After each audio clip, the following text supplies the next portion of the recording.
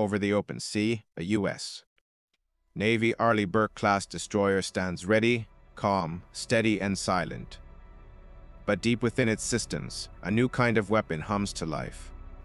The Lockheed Martin HELIOS, a high-energy laser built to fight at the speed of light.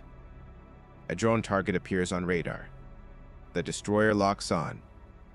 No missiles, no bullets, just a blinding beam of energy.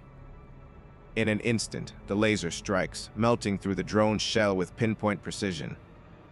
The target erupts in flame and falls from the sky. One shot, no noise, no explosion. Helios isn't science fiction anymore. It's real, and it's here. With lasers that can blind enemy sensors, burn through drones, and defend the fleet, the U.S. Navy has just taken a bold step into the future. The test was a success. The message is clear. The age of laser warfare has begun, and it starts with the Arleigh Burke destroyer.